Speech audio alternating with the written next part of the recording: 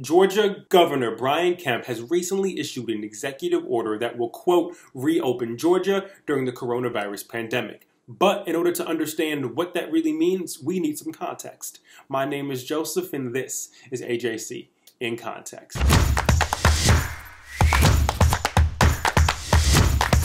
Since this is such a big topic, we've sourced many stories from our website, ajc.com. So if you want to read any of those, or you just don't feel like watching me, links to all the stories in the description down below. Now, first, I think it's important to understand where Georgia is in this pandemic. Then, what does Kemp's order specifically do? And finally, how do Georgians feel about it? Well, the number of confirmed cases is over 21,000, and there are over 870 deaths as of recording this video. Now, the Georgia Department of Labor says that the number of workers in the state who filed for unemployment benefits is about 1.1 million over the last month. That is more than 1 in 5 Georgia workers. Now that we've set the stage, let's get into what the governor actually did when he, quote, reopened Georgia. The executive order opens gyms, fitness centers, bowling alleys, body art studios, barbers, cosmetologists, hair designers, nail care artists, estheticians, and massage therapists on Friday, April 24th, if they comply with social distancing requirements and other safety standards. Additionally, restaurants, theaters, and private clubs will be allowed to reopen on Monday, April 27th, if they comply with specific social distancing and sanitation mandates set by the governor's office. But all of this does not mean Kemp's shelter-in-place order, which started on Friday, April 3rd, is no longer in effect. In fact, it will remain in effect through April 30th.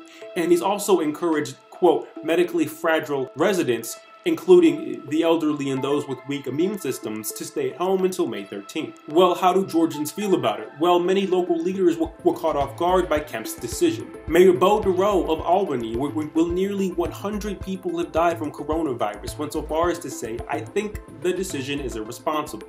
I'm flabbergasted that the governor would say we can't take additional precautions in protecting our citizens. This isn't a mixed signal, it's a U-turn. Additionally, Atlanta Mayor Keisha Lance Bottoms said Kemp's decision left her baffled. On April 20th, she said, I still have a voice I can use, and I will continue to ask Atlantans to please stay home. We do not know what the governor is looking at, but what I do know is we nearly have 19,000 people who have tested positive as of this evening. Conversely, Marietta Mayor Steve Thunder Tolman said on Facebook, thank you, Governor Brian Kemp, and our state leaders, health leaders, and National Guard. Buy, hire, trade, and dine in Marietta. Which brings us to businesses.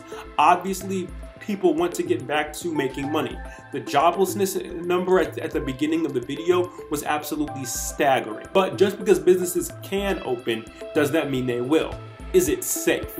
Tucker Calloway, who has owned Salon Next for 21 years, spoke to that confusion by saying she's gotten, quote, 500 phone calls from clients to get their hair done since this announcement. She went on to say, my employees want to make money, but at the same time, they feel pressure. They are petrified to come back to work, but if they don't, they can't put food on their table.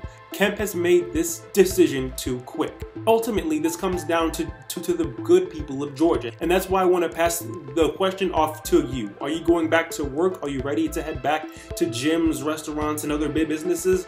Let me know why or why not in that comment section down below. And hey, while you're down there, press that like button if you like this video. If you enjoy the way we break down the news, give you the information and the context, go ahead and press that subscribe button so you do not miss this weekly news show.